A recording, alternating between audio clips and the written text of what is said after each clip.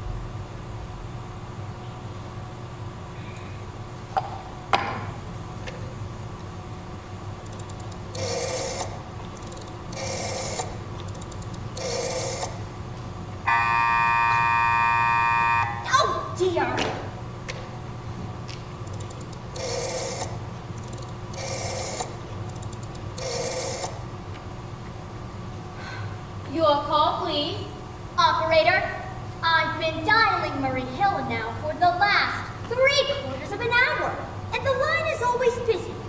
But I don't see how it could be busy that long. Will you try Murray Hill 40098 for me? Murray Hill 40098. One moment, madam. I don't see how it could be busy for all this time. It's my husband's office. He's working late tonight. I'm all alone here at the house, and my health is very poor. And I've been feeling so nervous all day. Ringing Murray Hill 40098. Hello? Hello? Hello? Hello, is Mr. Stevenson Hello? there? Hello, George. Yes, sir. Hello? We have Who heard is this? from our client. He says the coast is clear for tonight. Yes, sir. Where are you now? In a phone booth. Okay, you know the address. At 11 o'clock, the private patrolman goes around to the bar on 2nd Avenue for a beer. Be sure that all the lights downstairs are out. There should be only one light visible from the street. At 11:15, a subway train crosses the bridge. It makes a noise in case her window's open and she should scream. Hello? Who is this, please? Okay, I understand. Make it quick, as little blood as possible. Our client does not wish for her to suffer long. Is a knife okay, sir? Yes, a knife will be okay. And remember, take all the rings and bracelets and jewelry from her drawer. Our client wishes for this to look like a simple robbery. Okay, I understand.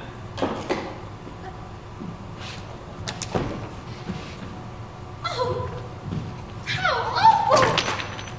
How unspeakably!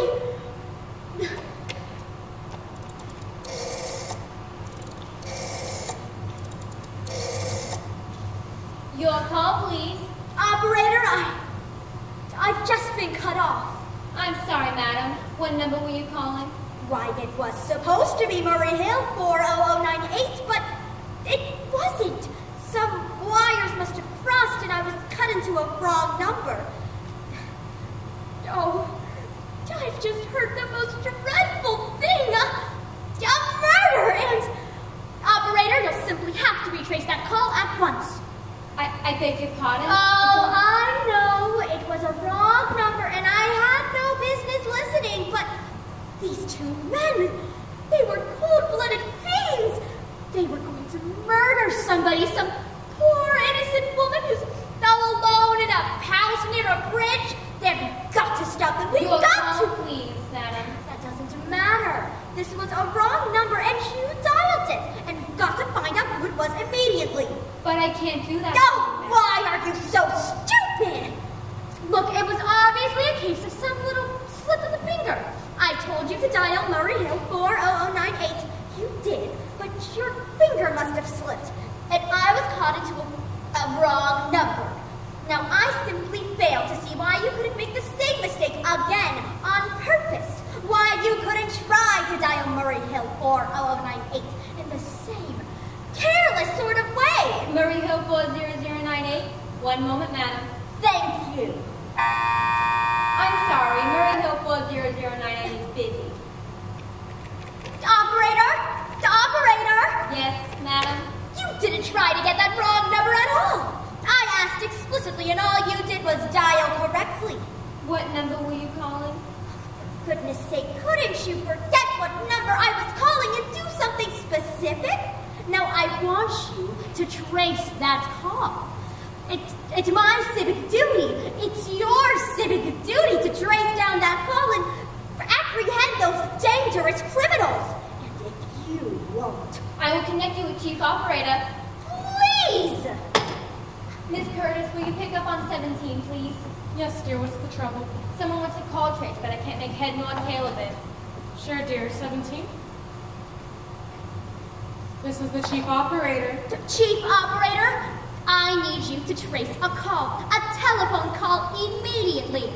I don't know who was making it or where it came from, but it is absolutely necessary that it be tracked down. Because it was about a murder. Yes, a terrible, cold-blooded murder of a woman tonight at 11:15. I see. Well, can you get me that call? Can you track down those men? Well, that depends, madam. Depends on what? It depends on if the call is still going on or not. If it's a live call, we can trace it using our equipment. If it's been disconnected, we can't. Disconnected? If the two parties have stopped talking to each other. Oh, well, they must have stopped talking to each other by now. That was at least 5 minutes ago. And they didn't sound like the type to make a long call. Well, I can try tracing it for you. Now, what is your name, madam? Mrs. Stevenson. Mrs. Albert Smythe Stevenson. But listen. And your telephone number? Plaza 42295. But if you go on wasting And what all is your this reason time... for wanting this call traced? For heaven's sakes, isn't it obvious? I overhear two men. They're murderers. They're going to kill this woman. It's a matter for the police. Have you told the police? No. How could I? So you're making this check into a private call purely as a private individual? Yes, but meanwhile... Well, Mrs. Stevenson, I seriously doubt we can make this check for you just on your say-so as a private individual. We'd have to have something more official. Heaven's sakes. Are you telling me I can't make a check about a murder without getting caught in all this red tape? Why, it's perfectly idiotic. All right, then. I will call the police. Ridiculous!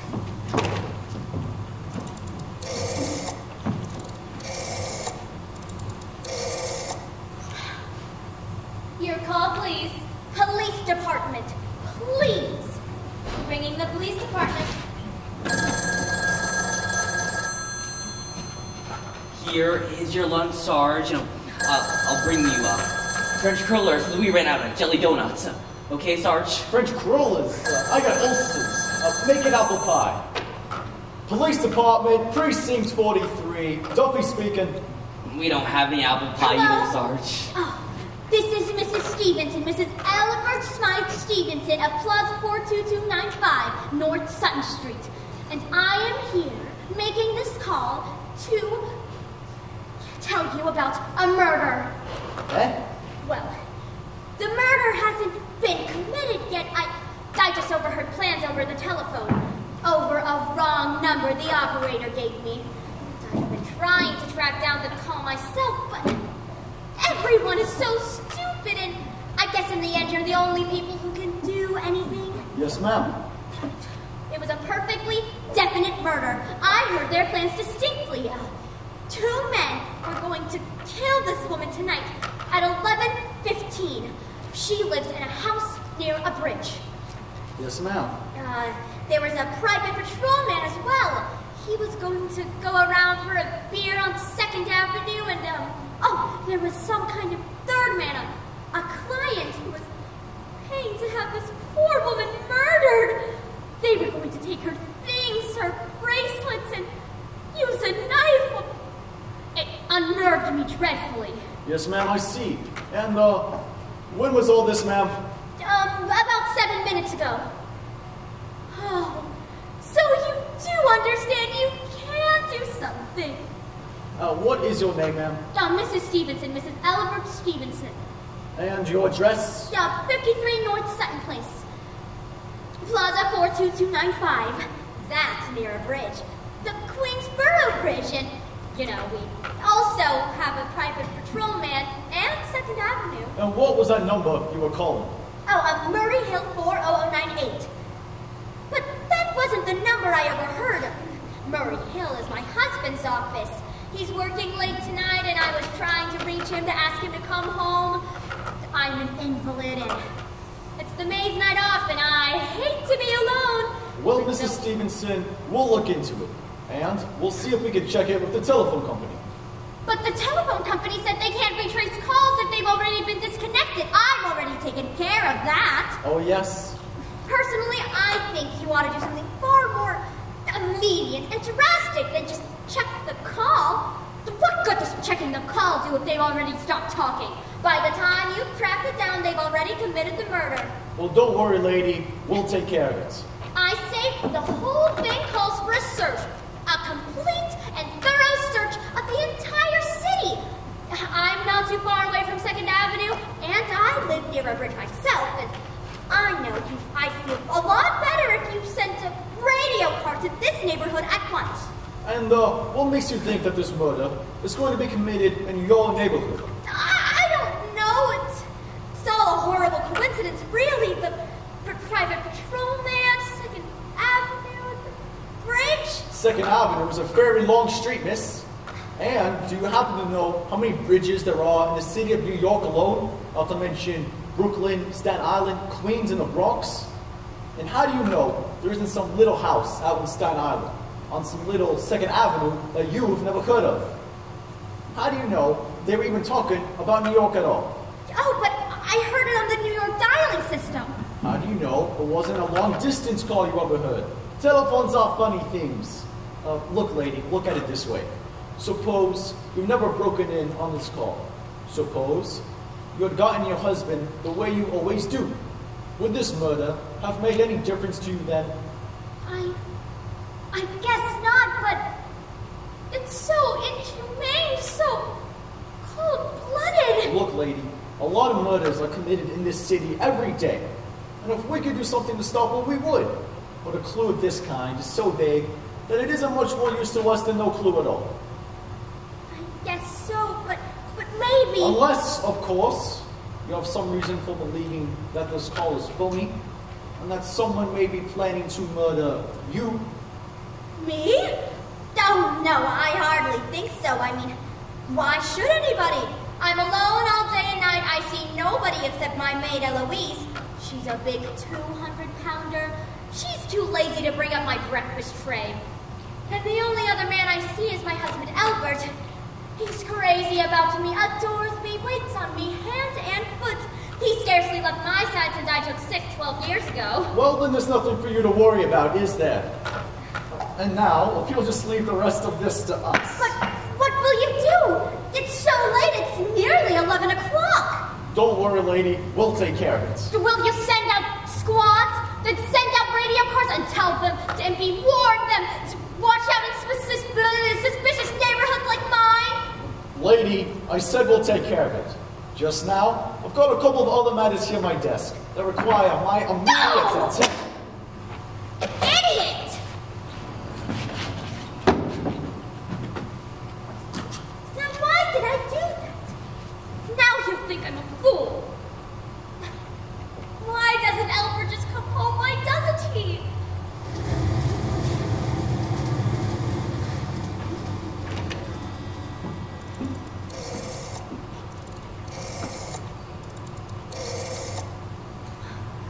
Your call, please. Operator, will you try that Murray Hill 40098 number for me? I can't think what's taking him so long. Ringing Murray Hill 40098. The line seems to be busy. Shall I? I know. I can hear it. I know it's busy. If only I could get out of this bed a little while. I could look out the window, take a breath of fresh air, and see the street. Hello? Hello? Albert, is that you? Hello? Hello? So what's the matter with this phone?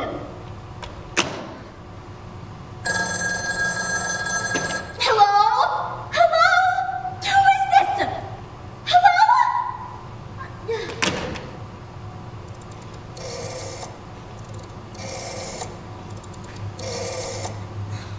Your call, please. Operator, I do not know what the problem is with this phone tonight, but it is absolutely driving me crazy.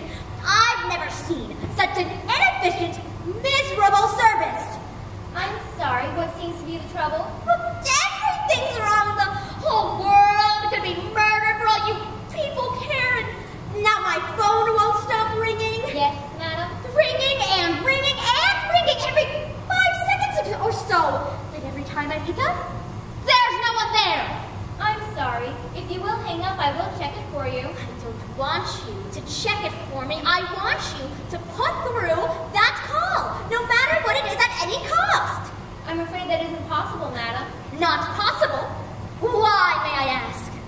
The system is automatic, madam. If someone is trying to dial your number, there is no way to check whether the call is coming through the system or not, unless the person who is trying to reach you complains to his particular operator. Oh, stupid, complicated. And meanwhile, I've got to suffer in my bed every single time that phone rings. The stupid, complicated. Oh, what's the use?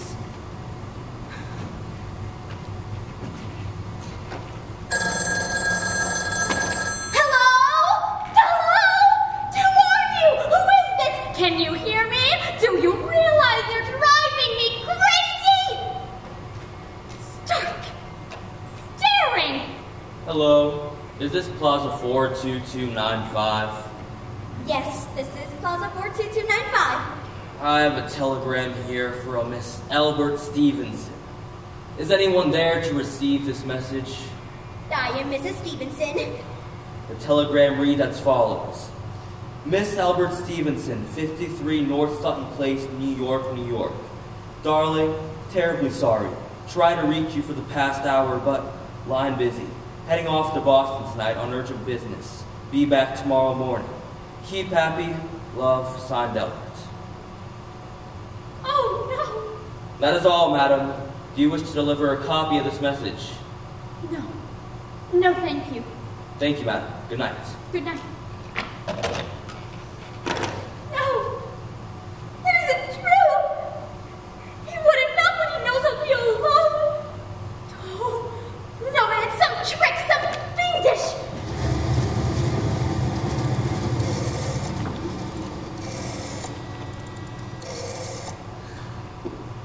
Your call, please. The operator, will you try that Murray Hill 4098 number just once more, please? Ringing Murray Hill 40098. They do not answer. Oh, Albert, how could you? How could you? But I can't be alone. I can't. If I'm alone one more second, I don't care what he says or what the expense is. I am a sick woman. I am entitled.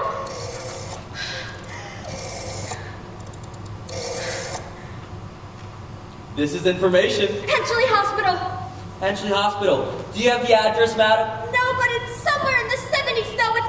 It's a private, exclusive hospital that I got my appendix taken out, where I got my appendix taken out 2 years ago. Henchley, H-E-N-C. 1 moment, please. Please, hurry, and gosh, what is the time? I do not know, madam. You may find out the time by dialing Meriden 71212. Oh, couldn't you just... The number for Henchley Hospital is Butterfield 7012. 70, Butterfield 70105.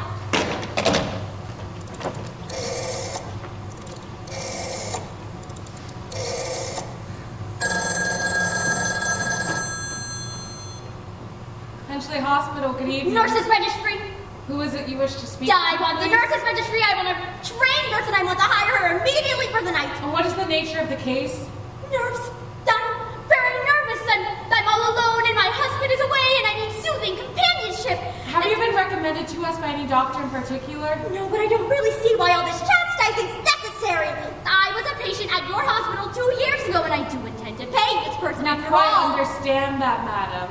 But registered nurses are quite scarce just now, and our superintendent has informed us to only send people out on cases where the physician in charge deems it absolutely necessary. Well, it is absolutely necessary. I am a sick woman and I am very upset. Tonight I heard a telephone conversation that upset me dreadfully about a murder of a woman at 11:15. And if I don't see someone right now, I swear, I'm gonna lose my mind. I see. Well, I can speak to Miss Phillips when she comes back. Now, what is your name, madam? Miss Phillips? Then when do you expect her in? I really don't know, madam. She left for supper around 11 o'clock. 11 o'clock? But it's not 11 yet. Oh, my clock has stopped. I thought it was running down. What time is it? Just 14 minutes past 11. What was that? What was what, madam? That click just now. As if someone just took off the telephone from the downstairs extension. Well, I didn't hear anything. Now, about this But nurse... I did. There's someone in this house. Someone downstairs in the kitchen. And they're listening to me now then!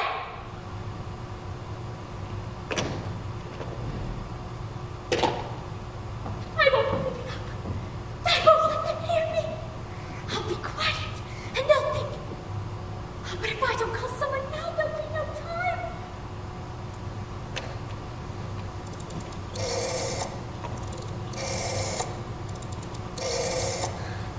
Your call, please. Operator, I am in desperate trouble. I need... What was that? Will you speak up louder, madam? I can't hear you. I don't dare. There's someone downstairs in the kitchen. Someone downstairs who's planning to murder me. Oh, and you've got to get in touch with the police department.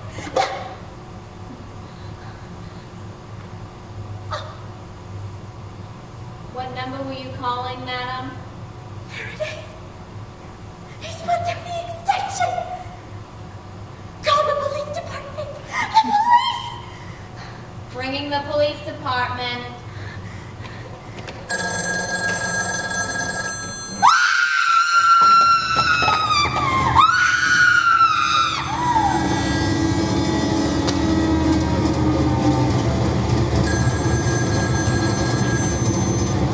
Police Department, Precinct 43.